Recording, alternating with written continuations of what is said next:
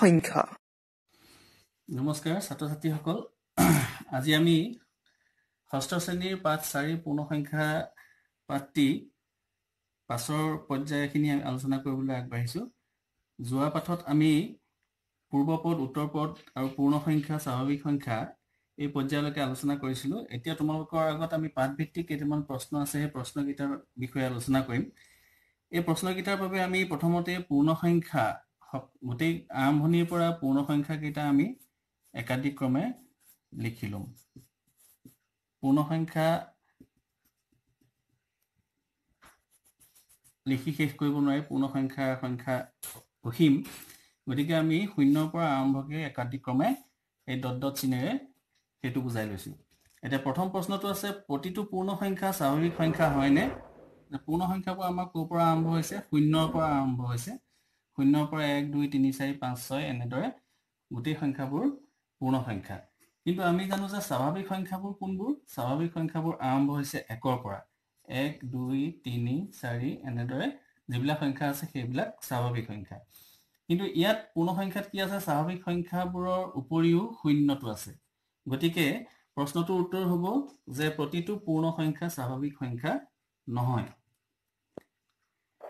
তাৰ 2 নম্বৰ প্ৰশ্নটো আছে, আটাইতকৈ সৰু পূৰ্ণ সংখ্যাটো কি? আমি পূৰ্ণ সংখ্যাটোৰ ক্ৰমবিলাকলৈ আমি লক্ষ্য কৰিলে দেখা পাম যে পূৰ্ণ সংখ্যা শূন্যৰ পৰা আৰম্ভ হৈছে। গতিকে আটাইতকৈ সৰু পূৰ্ণ সংখ্যাটো হ'ব 0। 3 নম্বৰ প্ৰশ্নটো আছে, পূৰ্ণ সংখ্যাৰ পৰা কোনটো সংখ্যা বাদ দিলে বাকী সংখ্যাবোৰৰ সংগ্ৰহটো স্বাভাৱিক সংখ্যা হৈ পৰিব? এতিয়া পূৰ্ণ সংখ্যাৰ পৰা আমি যদি 0 সংখ্যাটো বাদ দিওঁ, তেতিয়াহ'লে 1ৰ পৰা আৰম্ভ কৰি এই সংখ্যাবোৰ কি হ'ব? স্বাভাৱিক সংখ্যা হৈ পৰিব।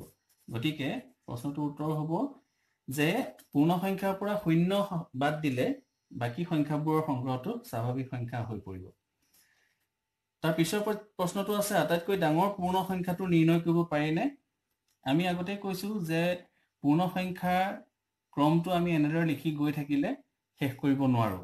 গতিকে আটাইতকৈ ডাঙৰ পূৰ্ণ সংখ্যাটো আমি নিৰ্ণয় কৰিব নোৱাৰোঁ। 5 নম্বৰ প্ৰশ্নটো আছে যে পূৰ্ণ সংখ্যাৰ সংগ্ৰহত 1ৰ পূৰ্বপদ আছেনে? আমি আগৰ পাঠত বুজাই আহিছিলোঁ পূৰ্বপদ মানে কি? এটা নিৰ্দিষ্ট সংখ্যাৰ আগৰ যিটো সংখ্যা সেইটো হৈছে পূৰ্বপদ। ইয়াত আমাক 1ৰ পূৰ্বপদ বিচাৰিছে, এই 1টোৰ পূৰ্বপদ বিচাৰিছে। পূৰ্ণ সংখ্যাত 1ৰ আগত এটা সংখ্যা আছে, সেইটো হৈছে 0। গতিকে পূৰ্ণ সংখ্যাৰ সংগ্ৰহত 1ৰ পূৰ্বপদ আমি আছে বুলি ক'ব পাৰিম। আৰু যদি আছে সংখ্যাটো কি? যে 1ৰ পূৰ্বপদ হৈছে 0। গতিকে তোমালোকৰ পাঠভিত্তিক এই 5টা প্ৰশ্ন আছিলে। এই 5টা প্ৰশ্ন তোমালোকৰ লগত আলোচনা কৰিলোঁ। তাৰ পিছত তোমালোকৰ আছে সংখ্যা ৰেখা। সংখ্যা ৰেখা ইংৰাজীত কোৱা হয় নাম্বাৰ লাইন। সংখ্যা ৰেখা কি? সংখ্যা ৰেখাৰ বাবে আমি কি কৰিব লাগিব? এডাল সৰল ৰেখা আঁকি ল'ম। আঁকি লৈ তাৰ এটা নিৰ্দিষ্ট বিন্দুত আমি এটা চিহ্ন দিলোঁ। চিহ্নটো আমি 0 বুলি ধৰি ল'লোঁ। সেই প্ৰথম চিহ্নটোৰ পৰা একক দূৰত্বত আন এটা চিহ্ন দিলোঁ। ইয়াৰ পৰা ইয়ালৈকে যি একক দূৰত্ব আছিলে সেই সম দূৰত্বত আমি আন এটা চিহ্ন দিলোঁ। একেই সম দূৰত্বত আমি এনেদৰে চিহ্ন দি আগবঢ়াই গৈ থাকিলোঁ। আৰু তাৰ পাছত আমি সেইবিলাক ক্ৰম অনুসাৰে নামাকৰণ কৰিম। 1, 2, 3, 4, 5, 6, 7 এনেদৰে সংখ্যাবোৰ গৈ থাকিব। এতিয়া সংখ্যা ৰেখা এই ৰেখাটোকে কোৱা হয় সংখ্যা ৰেখা। এতিয়া সংখ্যা ৰেখাৰ সহায়ত আমি কি কৰিব পাৰোঁ? সংখ্যা ৰেখাৰ সহায়ত আমি দুটা বিন্দুৰ মাজৰ দূৰত্ব নিৰ্ণয় কৰিব পাৰোঁ। ধৰা 1 আৰু 4 দূৰত্ব নিৰ্ণয় কৰিব পাৰোঁ। এতিয়া 1 আৰু 4 দূৰত্ব কিমান হ'ব? ইয়াত 1ৰ পৰা যদি 4 দূৰত্ব নিৰ্ণয় কৰিবলৈ হয়, ইয়াৰ পৰা ইয়ালৈকে 1 একক, 2 একক, 3 একক। তাৰমানে 1 আৰু 4 দূৰত্ব কি হ'ব? 1 আৰু 4 দূৰত্ব কিমান পালো? ইয়াৰ পৰা ইয়ালৈকে 1 একক, ইয়াৰ পৰা ইয়ালে 2, ইয়াৰ পৰা ইয়ালে 3। 1 আৰু 4 ভিতৰত কিমান দূৰ হ'ব দূৰত্ব? 3 একক হ'ব। তেনেদৰে আমি কোনো সংখ্যাৰ পূৰ্বপদ বা উত্তৰপদ উলিয়াব পাৰোঁ। কোনো দুটা সংখ্যাৰ যোগফল উলিয়াব পাৰোঁ। সংখ্যা ৰেখাৰ সহায়ত বিয়োগফল উলিয়াব পাৰোঁ, পূৰণ কৰিব পাৰোঁ, হৰণ কৰিব পাৰোঁ। এতিয়া আমি তোমালোকৰ পাঠভিত্তিক দুটা প্ৰশ্ন আছে। প্ৰশ্ন দুটা আছিলে এনেকুৱা যে 13 সংখ্যাটো সংখ্যা ৰেখাৰ 20, 16, 10, 9, 14 কোনফালে আছে? আমি শূন্যৰ পৰা বাকী সংখ্যাবোৰ আমি এই বাওঁফালে আছে বুলি ধৰি লৈ আমি ইয়াত 9 পৰা আমাৰ এই ক্ৰমটো আৰম্ভ কৰিব পাৰোঁ প্ৰশ্ন অনুযায়ী। 9, 10, 11, 12, 13, 14, 15, 16, 17, 18, 19,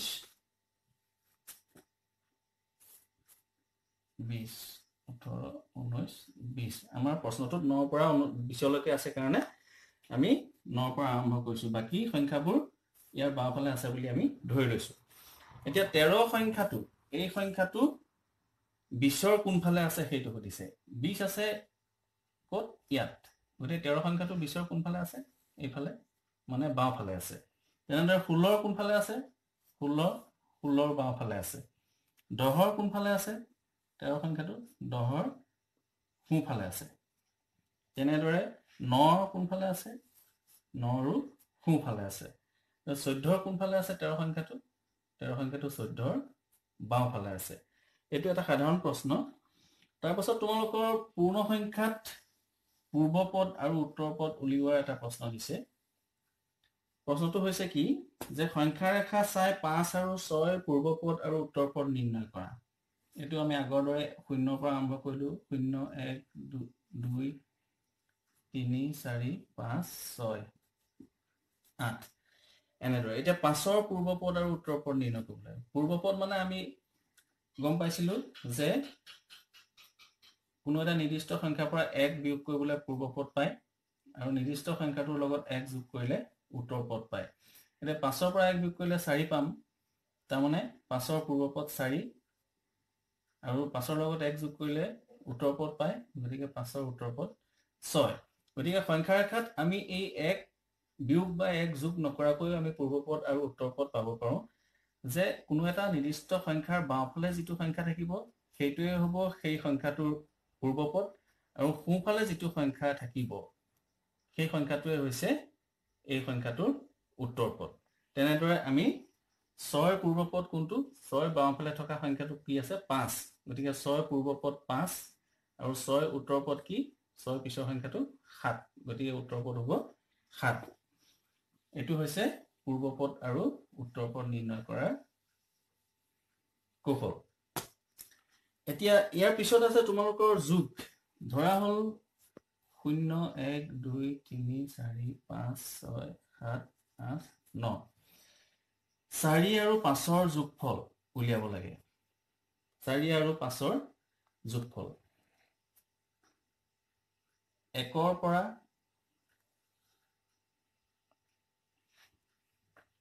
আমাৰ 0ৰ পৰা 4 লৈকে 4 একক।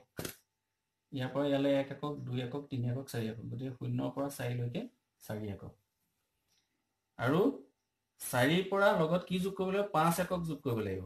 ইয়াৰ পৰা ইয়ালৈকে 1 একক, 2 একক, 3 একক, 4 একক, 5 একক। তাৰমানে 4 একক তাৰ লগত 5 একক যোগ কৰিলে আমি ক'ৰ পালোগে? 9 সংখ্যাটো পালোগে। গতিকে 4 আৰু 5ৰ যোগফল 9। সংখ্যা ৰেখাত এনেদৰে আমি যোগ কৰিব পাৰোঁ। তেনেদৰে আমাৰ যদি বিয়োগ কৰিবলগীয়া হয়, কোনো এটা সংখ্যাৰ পৰা বিয়োগ কৰিবলগীয়া হয়, ধৰা 8ৰ পৰা আমি 3 বিয়োগ কৰিবলগীয়া হয়, তেতিয়াহ'লে আমি কেনেদৰে কৰিম? আমাৰ বিয়োগ কৰিব লাগে 8ৰ পৰা। গতিকে 8ৰ পৰা 3 একক বিয়োগ কৰিম। ইয়াৰ পৰা ইয়ালৈ 1 একক, 2 একক, 3 একক। 8ৰ পৰা 3 একক যদি আমি কমাই দিওঁ, বাওঁফালে গুচি আহিব লাগিব। বিয়োগ মানে বাওঁফালে গুচি আহিব লাগিব। গতিকে 8ৰ পৰা যদি 3 একক কমাই দিওঁ, তেতিয়াহ'লে কি সংখ্যাটো পাম? 5। তাৰমানে 8ৰ পৰা 3 বিয়োগ কৰিলে 5 পাম।